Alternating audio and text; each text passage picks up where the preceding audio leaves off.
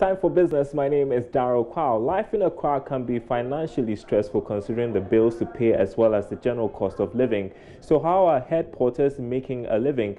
In this edition of the Joy Business Money Diaries, Charles Aite spent time with some of these head porters in the Central Business District to appreciate their spending patterns.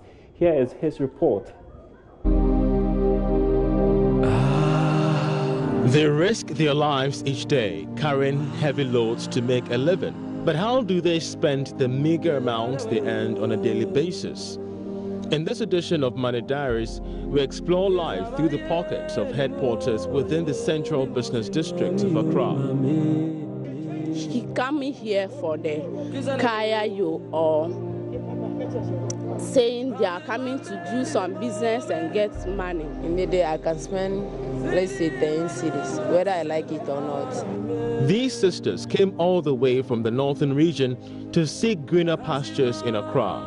Living on less than 10 cities a day, they help me understand how they manage to survive. We spend 6 cities. Sometimes. But in a day, how much do you spend? In a day, whether you get or not, because you are searching for money, 6 cedis does, I am spending 6 cedis, 2 cedi morning, 2 cedi afternoon, 2 cedi evening. But what can you buy with 2 cedis? Banku, no meat. You just take the banku like that. 2 Ghana cedis on breakfast. That's what you said. You spend 2 cedis on breakfast. So you've already spent 2 cedis on breakfast, so it's gone. In the afternoon, you spend 2 cedis on lunch. It's also gone. And in the evening, you spend 2 cedis on supper. But in the case where you would have to visit the washroom, it's 80 pesos. You're left with 1 cedi. So 80 pesos is left with 20 cedis, 20 pesos now. What it means is that you will not be able to back that very day.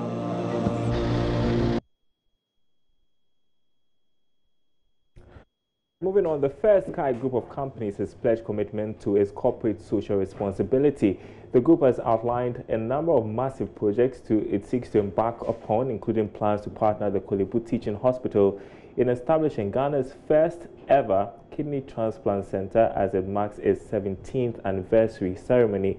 Chief Executive of the First Sky Construction Limited, a subsidiary of the group, Ernest Hammond, spoke to Joy Business at a Thanksgiving ceremony held in Accra. Bismarck Awusa has more.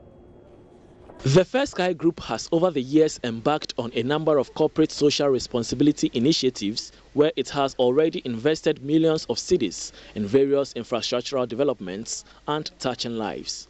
As the company marks 17 years of existence, it has promised to continue to play a significant role in addressing some of the country's social and environmental issues.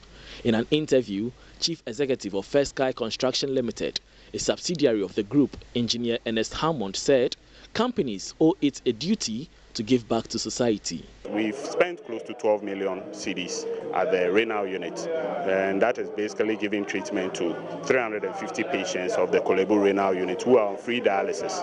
We are giving them dialysis twice a week for the foreseeable future until we are able to set up this transplant center where we'll have these people who are on dialysis receiving donor kidneys and being able to live their lives normally. We believe that this is a shared responsibility for all of corporate Ghana, and everybody should try in their own little way to impact in the society that we find ourselves. On the group's corporate social responsibility programs for 2020, Mr. Hammond said a kidney transplant center with a capacity to serve Ghana and the whole of West Africa will be ready by May.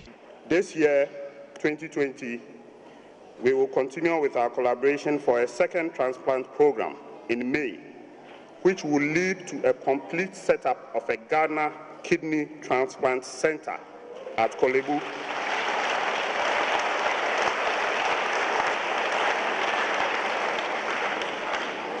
This center will have the capacity to serve Ghana and the West African sub-region.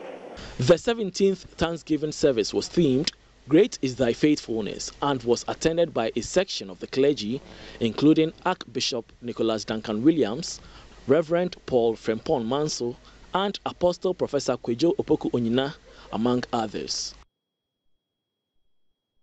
And that's your business update for now. More coming up in 20 minutes on the marketplace. The news continues with sports after this break.